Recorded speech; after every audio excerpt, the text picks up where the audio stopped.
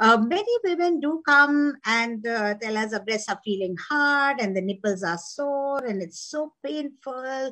I don't think I can do a good job on the feeding. So what is your advice today?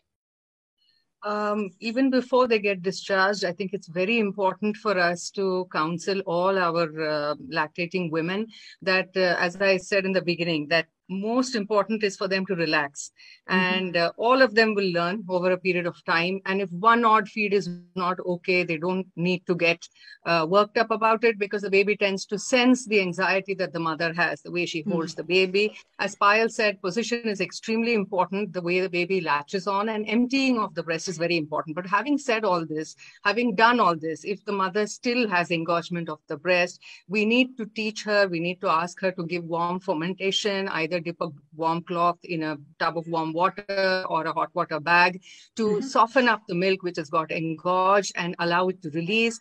If she's having cracks in the nipple, it's usually because of the way the baby has suckled. If the baby has not latched on to the entire areola, almost the entire areola, like Payal described, baby tends to bite the nipple, then she may have cracks. We have creams which can be prescribed, which she can apply over the cracks, and sufficient, efficient suckling of the baby will allow the milk to flow down properly. So with that, if still it doesn't happen, then we can always suggest the use of a breast pump, which can be used to take out the milk. But at the same time, we have to ensure that the lady has not developed an infection in the breast because of the collection that happens. So the message is quite clear that when you do have such problems, don't push it under the carpet. Please seek help, because the right kind of advice right at the start in a simple manner will help you avoid the problem, rather than, letting the time go by and then say that we'll see, or maybe somebody at home assures you that,